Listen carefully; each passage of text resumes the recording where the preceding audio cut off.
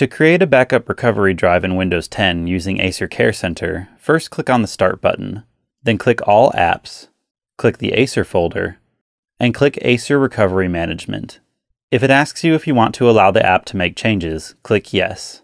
Once Acer Care Center opens, click the Backup tab at the top, and then click the Get Started button to the right of Create Factory Default Backup. You want to make sure that there is a check in the box beside Backup System Files to the recovery drive. Once you've verified that, make sure that your USB flash drive is inserted into your computer, and then click Next. Here you'll see your USB flash drive, selected and highlighted in blue.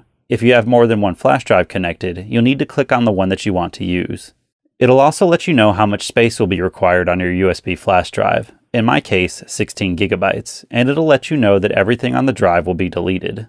Click Next, and it'll warn you one final time that everything on the drive will be deleted. When you're ready, click Create, and the process will start. It could take 20 or 30 minutes, depending on your model, and once it's finished, it'll let you know. Just click Finish, and you're done. If you have any questions, you can always visit our website at www.acer.com.